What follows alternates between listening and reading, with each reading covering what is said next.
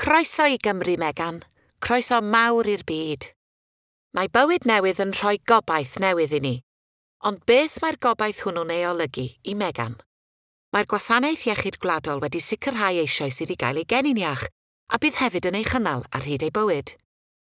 Wrth iddi dyfu, bydd angen addysg dda arni. Yn y cartref i ddechrau, ac yna yn yr ysgol, ac yna mewn prifysgol efallai, neu brentisiaeth. Hefyd, bydd angen swydd dda ar Megan, lle bydd hi'n hapus a ffyniannus. Os yw Megan am lwyddo, beth bynnag yw ei chefndirau hamgylchiadau, bydd angen Cymru fwy cyfartal arni. Bydd angen iddi fyw mewn cymuned sydd â phopeth ynddi i ddeallu ffynnu a llwyddo. Mwyn i Megan fod yn hapus, bydd gofyn i'r gymuned honno fod yn ddeniadol, yn ddiogel ac yn gynhaliol.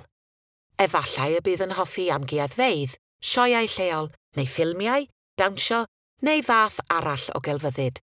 A hithau'n siarad Cymraeg, bydd hi am wneud pethau'n ddwyieithog. Bydd hi'n falch o'i threftadaeth. Mwyn iddi allu mynd i'r ysgol, y gwaith neu'r siopau, bydd angen iddi fod yn gorfforol egniol ar hyd ei bywyd, i gadw'n iach, a bydd angen iddi fyw mewn cymuned sy'n hyrwyddo iechyd da. Bydd angen dŵr ac aer glân a bwyd iach arni hefyd. Mae hynny'n golygu gwarchod ein hamgylchedd hardd a defnyddio'n hadnoddau naturiol mewn ffordd gynaliadwy. Wrth dyfu, dysgodd Megan fwy am y blaned a phwysigrwydd bod yn ddinesydd byd-eang cyfrifol. Fe fydd gan Megan felly lawer o anghenion ar hyd ei bywyd. Y newyddion da yw bod modd diwallu'r anghenion hyn, ond mae yna rwystrau hefyd.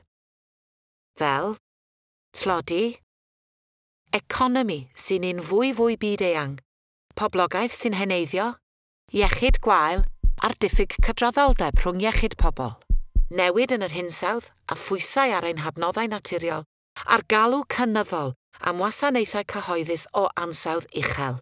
Allwn ni ddim trechu'r rhwystrau hyn drwy wneud pethau yn yr un hen ffordd. Mae angen i ni ddilyn llwybr gwahanol a rhaid i ni fyw a gweithio'n wahanol hefyd. Dyna pam mae gennym ddeddf newydd yng Nghymru. Deddf Llesiant Cenedlaethau'r Dyfodol. Mae'n unigryw, fel y dywedodd rhywun o'r Cenhedloedd Unedig. Mae'r hyn y mae Cymru'n ei wneud heddiw, bydd y byd yn ei wneud fori. Mae'n seiliedig ar wybod bod yr amgylchedd rydym yn byw ynddo, yr economi sy'n rhoi swyddi i ni, y gymdeithas rydym yn cymysgu ynddi a'r diwylliannau rydym yn ei rhannu, i gyd yn gysylltiedig â'i gilydd, a gyda Megan hefyd. Dyna pam y mae'r ddeddf yn gofyn i 44 o gyrff cyhoeddus yng Nghymru weithio at wireddu 7 amcan cysylltiedig i gael Cymru lewyrchus, Cymru gydnerth, Cymru iachach, Cymru sy'n fwy cyfartal, Cymru o gymunedau gydlynus, Cymru a diwylliant bywiog lle mae'r Gymraeg yn ffynnu, Cymru sy'n gyfrifol ar lefel fyd eang. Mae hyn yn rhoi pwrpas cyffredin i ni gyd, ond bydd angen i ni weithio'n wahanol. Mae'n golygu gofyn i gyrff cyhoeddus weithio gyda'i gilydd ar fyrddau gwasanaethau cyhoeddus i gytuno ar un cynllun gweithredu cytun. Mae 5 ffordd y bydd angen i ni weithio'n wahanol. Rhaid i benderfyniadau sy'n cael eu gwneud heddiw gael effaith bositif a hir dymor ar y dyfodol. Mae angen i ni ddeall mewn ffordd integredig beth fydd effaith penderfyniad ar yr amcanion ac ar gyrff cyhoeddus eraill. Rhaid i'r holl amrywiaeth o bobl rydym yn ei gwasanaethu gael bod yn rhan o hyn. Mae angen i ni gydweithio i gael hyd i atebion cyffredin. Rhaid i ni weithio i atal problemau o'r dechrau, neu ei rhwystro rhag gweithygu. Gwell atal clwyf na'i wella.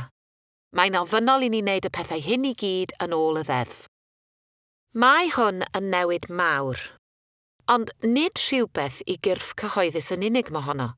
Gall busnesau, y trydydd sector, chi a'ch cymuned chwarae rhan bwysig hefyd.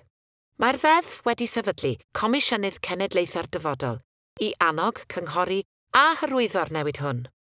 Y comisiynydd fydd ceidwad ein dyfodol ni, dyfodol Megan a dyfodol pobl o bob oed. Dyma'r Gymru y mae Megan am ei gweld. Dyma'r Gymru rydym i gyd am ei gweld. I ddysgu mwy am y ddeddf, ewch i wefannau y Gymru a Garem a Llywodraeth Cymru.